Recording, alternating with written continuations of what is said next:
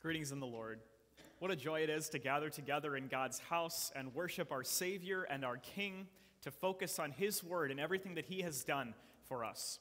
The focus of our service today will be on how we, crushed and poor in spirit, laden by the weight of our sin, are blessed by God and find refuge in the forgiveness that Jesus has won for us on the cross. The Lord bless your worship this morning. We'll begin with our opening hymn.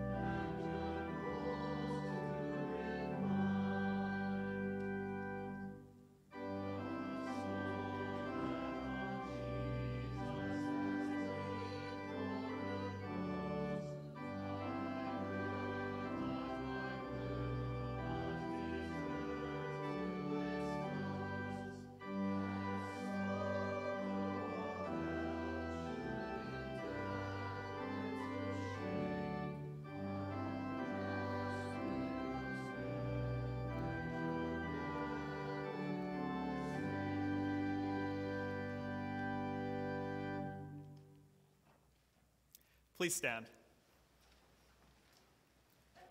In the name of the Father, and of the Son, and of the Holy Spirit. Amen.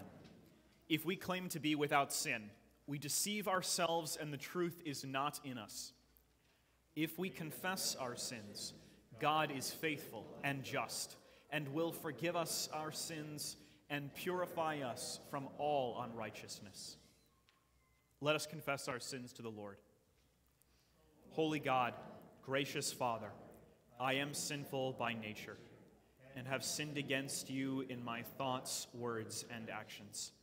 I have not loved you with my whole heart.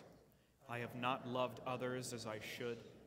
I deserve your punishment both now and forever. But Jesus, my Savior, paid for my sins.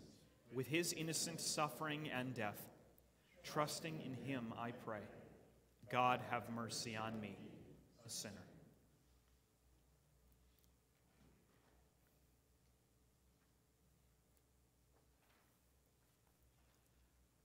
Our gracious Father in heaven has been merciful to us. He sent his only Son, Jesus Christ, who gave his life as the atoning sacrifice for the sins of the whole world. Therefore, as a called servant of Christ and by his authority, I forgive you all your sins in the name of the Father, and of the Son, and of the Holy Spirit. Amen. In peace, let us pray to the Lord.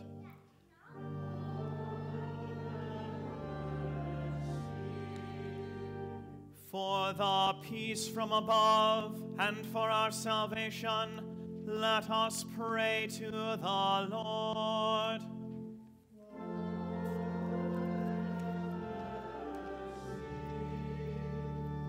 For the peace of the whole world, for the well-being of the Church of God, and for the unity of all, let us pray to the Lord.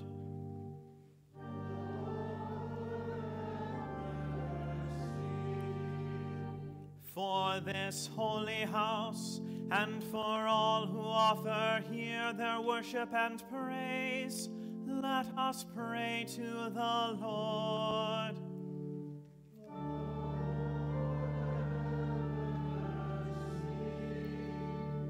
Help, save, comfort, and defend us, gracious Lord. Amen.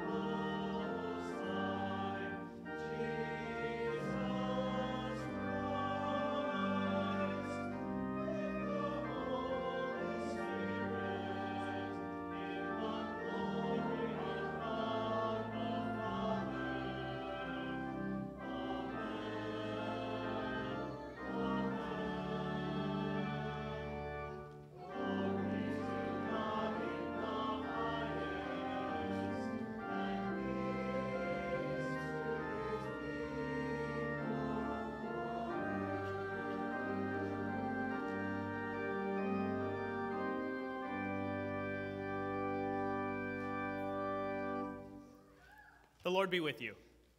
And also with you. Let us pray. O God of power and might, you know that we live in the midst of many great dangers. and in our frailty we cannot stand upright.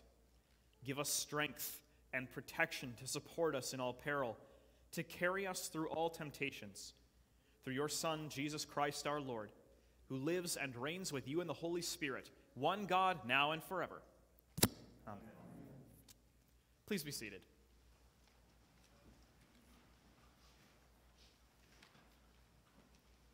Our first reading is from Jeremiah chapter 17, beginning at verse 5. We read, "This is what the Lord says. Cursed is the one who trusts in man, who draws strength from mere flesh and whose heart turns away from the Lord. That person will be like a bush in the wastelands. They will not see prosperity when it comes. They will dwell in the parched places of the desert, in a salt land where no one lives. But blessed is the one who trusts in the Lord, whose confidence is in him. They will be like a tree planted by the water that sends out its roots by the stream. It does not fear when the heat comes. Its leaves are always green. It has no worries in a year of drought and never fails to bear fruit." The word of the Lord. Thanks be to God. We'll continue with our psalm, a hymn setting of the psalm, Psalm 1.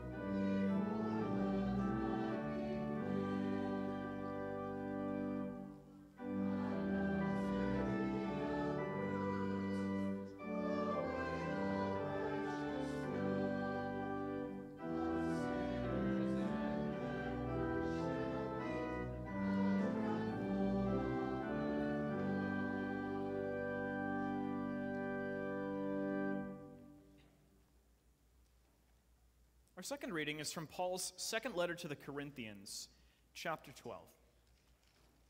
We read, "Therefore, in order to keep me from becoming conceited, I was given a thorn in my flesh, a messenger of Satan to torment me. 3 times I pleaded with the Lord to take it away from me.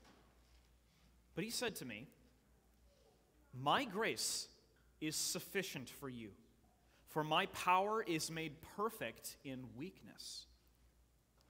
Therefore, I will boast all the more gladly about my weaknesses, so that Christ's power may rest on me.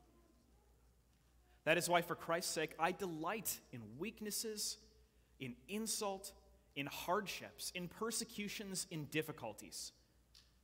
For when I am weak, then I am strong.'" The word of the Lord. Thanks be to God.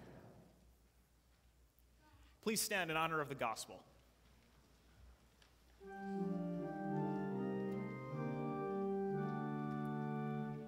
Alleluia, alleluia, alleluia,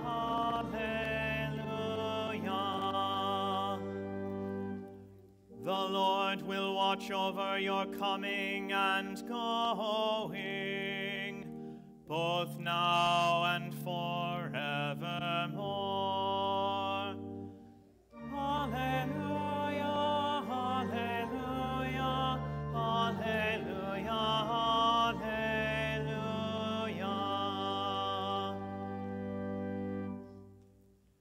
Holy Gospel according to St. Luke, chapter 6. This will also be the basis for our sermon this morning. We read, He, Jesus, went down with them and stood on a level place. A large crowd of his disciples was there, and a great number of people from all over Judea, from Jerusalem, and from the coastal region around Tyre and Sidon, who had come to hear him and to be healed of their diseases. Those troubled by impure spirits were cured, and all the people all tried to touch him, because power was coming from him and healing them all. Looking at his disciples, he said, Blessed are you who are poor, for yours is the kingdom of God. Blessed are you who hunger now, for you will be satisfied. Blessed are you who weep now, for you will laugh. Blessed are you when people hate you, when they exclude you and insult you and reject your name as evil because of the Son of Man. Rejoice in that day and leap for joy, because great is your reward in heaven. For that is how their ancestors treated the prophets. But woe to you who are rich, for you have already received your comfort. Woe to you who are well fed now, for you will go hungry. Woe to you who laugh now, for you will mourn and weep. Woe to you when everyone speaks well of you, for that is how their ancestors treated the false prophets. The gospel of the Lord. Praise be to you, O Christ. Please be seated for our next hymn. Please note, our soloist will sing the verses and the congregation will join in together on the refrain.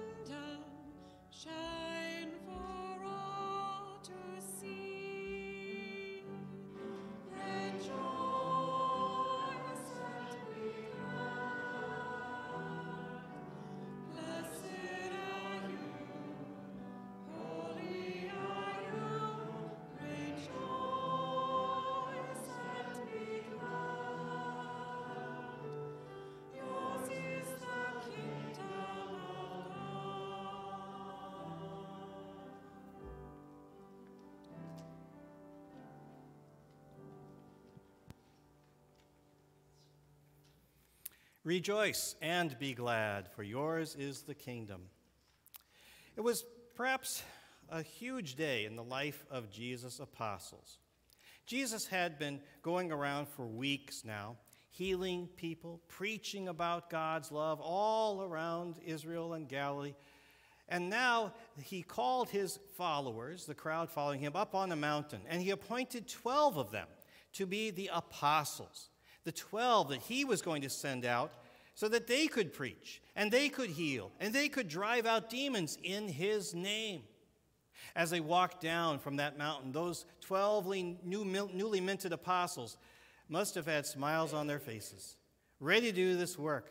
And they looked out, and there was a huge crowd of people, as we heard, from all around Judea, even from far away there by the Mediterranean coast, who had come to hear what Jesus had to say and to be healed from their illnesses.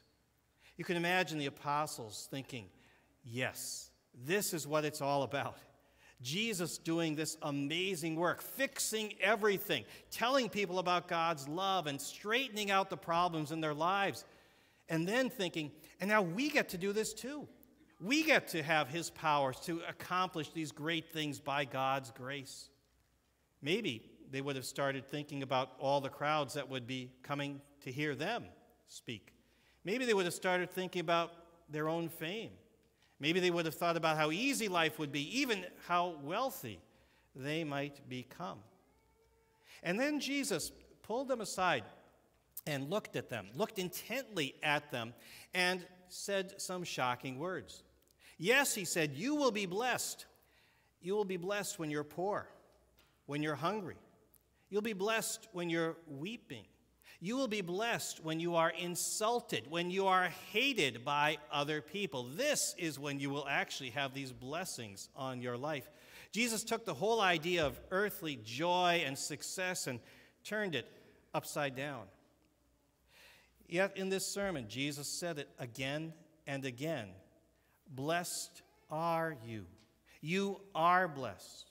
You are blessed despite all the trials, all the bad things, all the horrible things that might happen in your life. God is still pouring out his blessings upon you today. God wants us to know that. No matter how bad things might be seeming, no matter what challenges we face, you are blessed. You are blessed as God works in your heart through his word. Let's look at these blessings and the coordinating woes that Jesus spoke in this sermon. Blessed are you who are poor, for yours is the kingdom of God. Now, Jesus is not speaking about those who are poor because they have nothing in their bank account.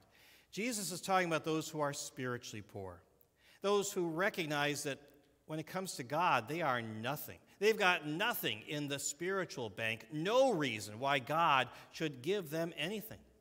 You think about a physical beggar, somebody who's had a whole run of horrible luck. Maybe they're disabled. They're just dependent upon the goodwill of other people in order to get anything. That is what we are like upon this earth spiritually. We have no claim on God's love, no reason that he should save us eternally, certainly, and in fact, no reason that he should even give us our next meal or let us draw our next breath. We have sinned against the holy God. We deserve his anger. We deserve his punishment. Think about when Jesus talked about the two men who went in the temple, the Pharisee and the tax collector. And the tax collector, he had cheated a lot of people. And he walked into the temple with his eyes downcast and simply said, God, have mercy on me, a sinner. That is each one of us. You know, it's no coincidence that Christians early in the history of the Christian church chose that phrase to be a refrain in their prayers, and not just when they were confessing their sins, but when they were asking God for anything. Lord, have mercy. That's what we say when we ask for a friend to be healed, or when we ask for there to be peace upon this earth, because we know that we don't deserve to have God help us at all. Jesus says that all who recognize that they are poor spiritually are blessed. In fact, he says, blessed are you, yours is the kingdom of God. As we cry out to God for his mercy, the Lord comes. He comes into our hearts with his righteousness and with his peace. You know that Jesus lived for you. He died for your sins. You are forgiven for his sake. You have a new life in Christ. You have a home waiting for you in heaven. Now, by contrast to this blessing, Jesus said, "Woe to you who are rich, for you have already received your comfort." Those people who think that they are rich before God. They think that they have done lots of good things, so God's got to love them. Or maybe because they're so wealthy or they're so strong or they're so smart. Jesus said they are completely mistaken.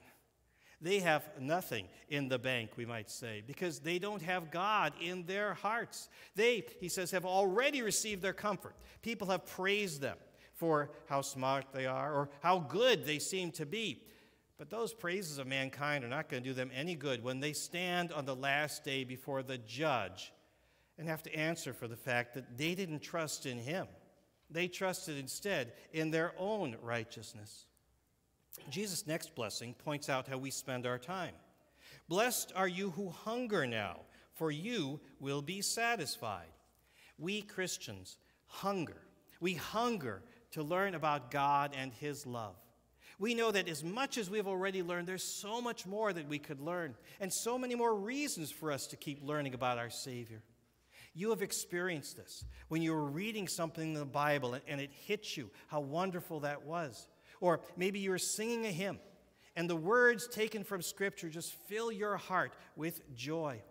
We Christians hunger for the gospel like a person who's been starved for days.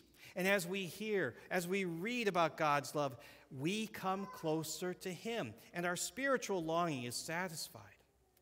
I remember a person who was searching for some answers to the problems of this life. This person would read this spiritual that book and never really find anything that answered it. The person would go from one religion, one church even, to another, but so often didn't hear the full truth of God.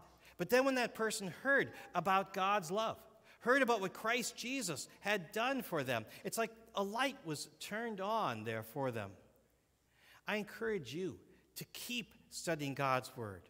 Come to a Bible class. Or if you'd like, call us up. Call us on our office. You watching online, call our office. We'll help you get set up with a personal Bible study so that you can be fed spiritually with the Word of the loving God.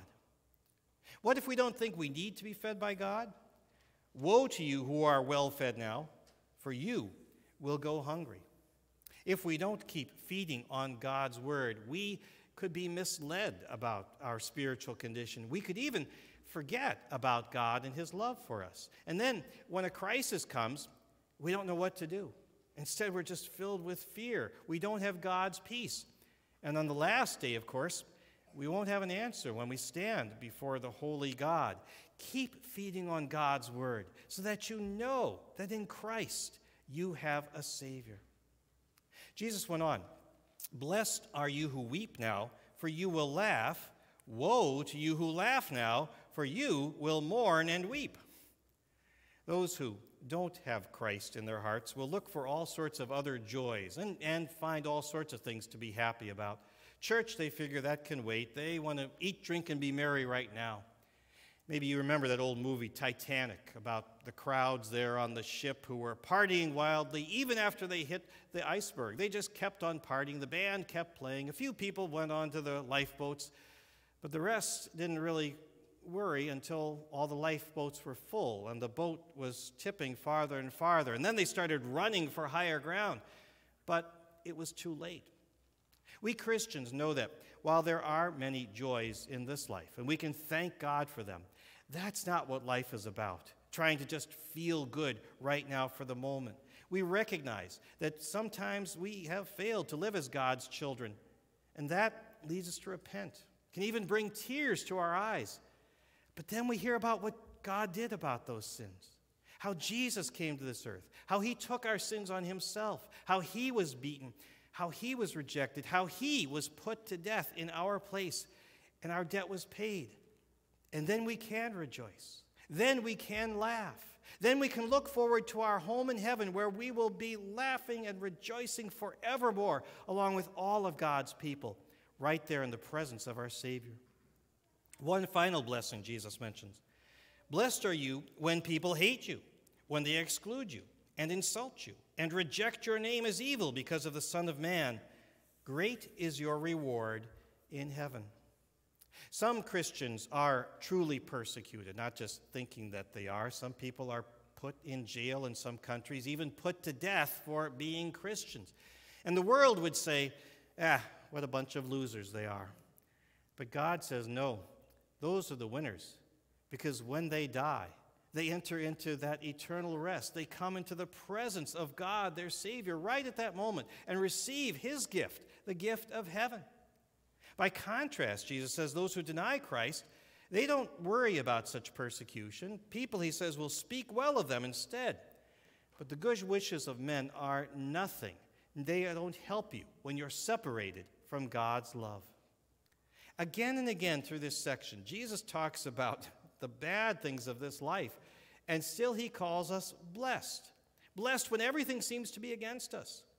Some people, think that blessed means being happy, like this warm feeling, sort of like happiness is a warm puppy. You heard that phrase or something like that. And it is nice to feel happy in that way. But when Jesus talks about being blessed, this is so much greater, so much deeper than any momentary feeling we could have. Being blessed is something that we can focus on for eternity. In fact, if we're just focused on happiness, we could lose out on the true blessings that God wants to pour in our lives. You could compare it to somebody who's maybe addicted to something that's going to be bad for them. Somebody who maybe is a smoker and they say, that cigarette makes me happy, and a pack of cigarettes, that'll make me happy all day. Until, of course, their health goes downhill, and then they regret how they were focused on that type of happiness momentary. We recognize that Satan is the one who wants us to feel happy right now, in the moment, so that we miss out on the spiritual blessings that come by concentrating upon Christ and what he's done for us, the blessings that will last forever. Well, fortunately, our Lord puts us on the right path. Our Lord speaks to us through his word, and he turns the light on so that we become his followers today. Because this is what it means to be blessed. To be blessed by God means living under the care of our Father in heaven.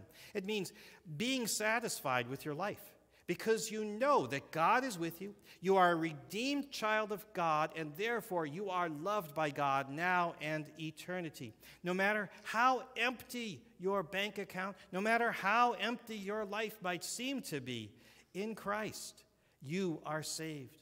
No matter how many tears, no matter how many insults you go through, you have God's righteousness. You have his love forevermore. Why?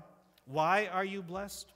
Because Jesus lived according to these very words that he spoke.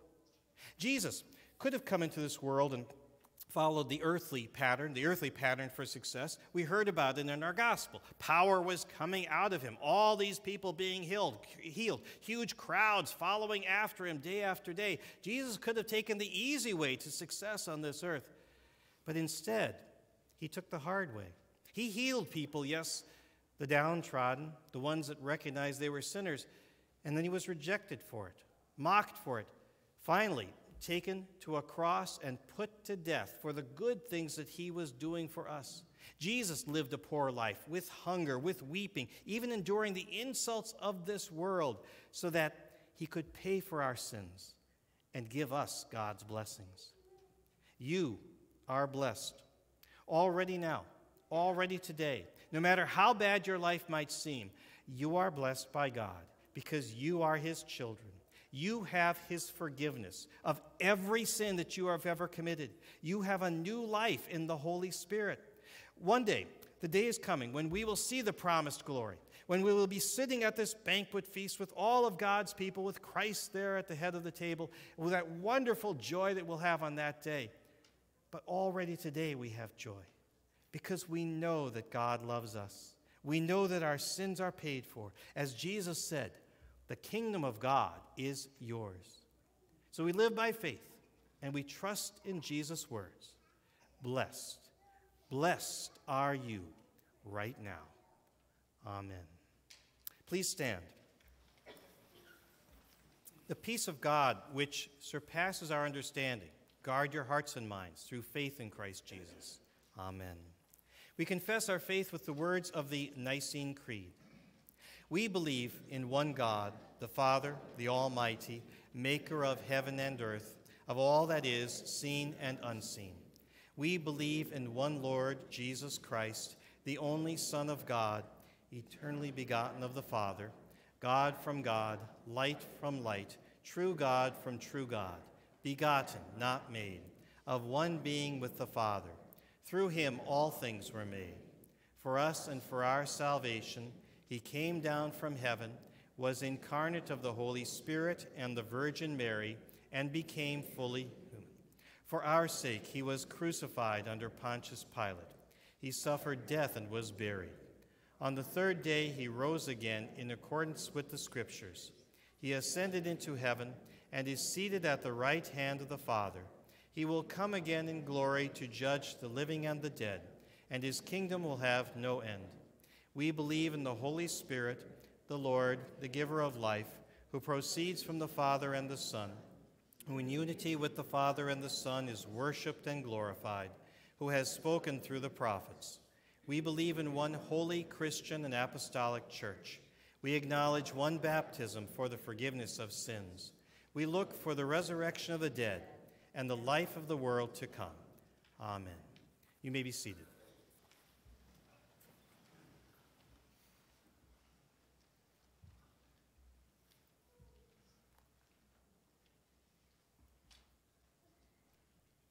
In our prayer this morning, we'll include a prayer for Mary Colburn's daughter-in-law, Teronza Colburn, who is undergoing emergency surgery this morning.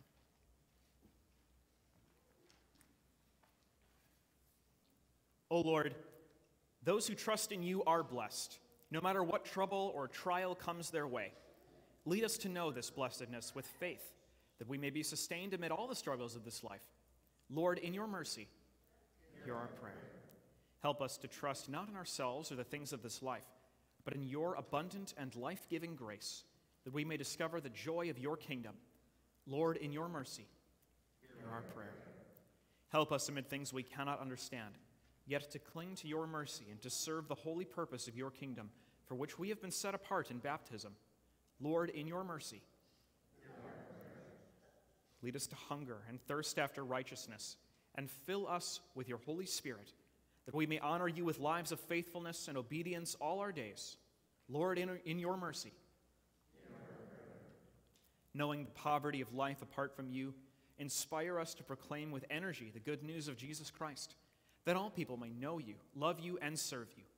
Lord, in your mercy.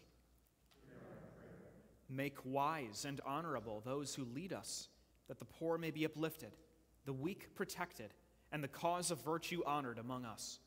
Lord, in your mercy. Show to the sick your healing grace, to the suffering your comfort, and to the dying your peace. Be with those who are in our hearts, especially Teronza Colburn. Lord, in your mercy. Replace sorrow with the joy of your kingdom, and release us from our captivity to fear and doubt. Lord, in your mercy. Knowing the blessedness of your grace, we are made bold to commend ourselves and all for whom we pray to your care, trusting in your mercy for the sake of Jesus Christ, your Son, our Lord. Amen. Please, as you're able, take a moment to fill out one of the friendship registers in the back, and if you'd like to contribute to the work of the gospel done here at Immanuel, you can use the offering plate back there, or there's a form online. As we come before the Lord's Supper, before the Lord's table, in the Lord's Supper, we recognize the forgiveness of sins that he brings to us, and we also recognize that this is an expression of unity. So we ask that only those who are members of our fellowship here in the Wells or ELS churches come forward to receive the sacrament. If you'd like to know more about the practice of close communion, you can read about it on the back of the bulletin. Please stand.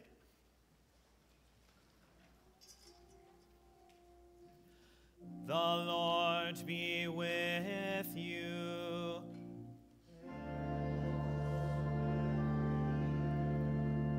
Lift up your hearts.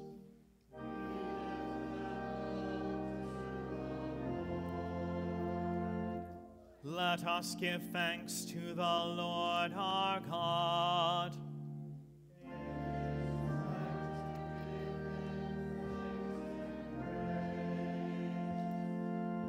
It is truly good and right that we should at all times and in all places give you thanks, O Lord, Holy Father, Almighty and everlasting God, through Jesus Christ our Lord, who lived among us as a human being and revealed his glory as your only Son, full of grace and truth. Therefore, with all the saints on earth and hosts of heaven, we praise your holy name and join their glorious song.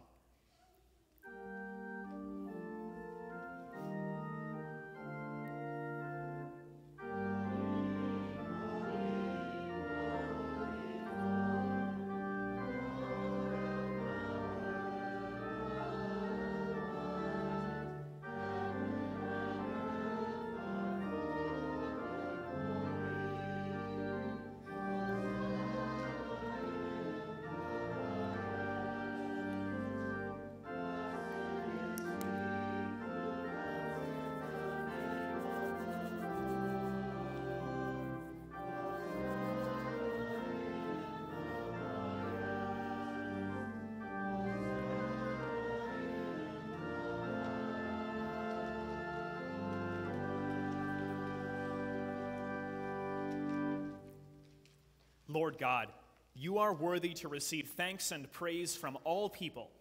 You created the world and all who live in it, and in your mercy you saved us. We give thanks to you for the grace of your Son, Jesus Christ. Though in very nature God, he took the nature of a servant and became obedient to death, even death on a cross. He offered himself as a sacrifice for sin and redeemed us from its curse and penalty. He rescued us from the terrors of death and restored eternal life with you. He conquered our enemies and gained for us the kingdom of grace and glory. Bless us as we receive your Son's body and blood, and lead us to remember his suffering, death, and resurrection. Forgive our sins and fill us with the hope of new life in heaven. Hear our praise and receive our thanks as we worship you, the Father, the Son, and the Holy Spirit. Amen. Our Father in heaven, hallowed be your name. Your kingdom come. Your will be done on earth as in heaven. Give us today our daily bread. Forgive us our sins, as we forgive those who sin against us. Lead us not into temptation, but deliver us from evil. For the kingdom, the power, and the glory are yours, now and forever. Amen. Our Lord Jesus Christ, on the night he was betrayed, took bread. And when he had given thanks, he broke it and gave it to his disciples, saying, "Take and eat. This is my body, which is given for you. Do this in remembrance of me." Then he took the cup, gave thanks, and gave it to them, saying, "Drink from it, all of you. This is my blood of the new covenant, which is poured out for you for the forgiveness of sins. Do this whenever you drink it, in remembrance of me." The peace of the Lord be with you always. Amen.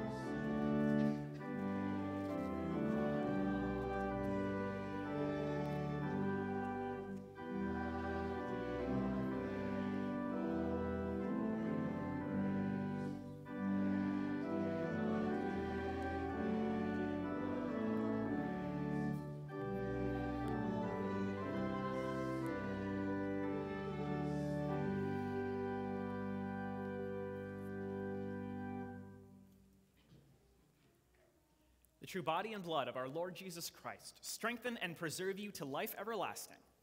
Amen. Please stand. Give thanks to the Lord, for he is good. His mercy endures forever.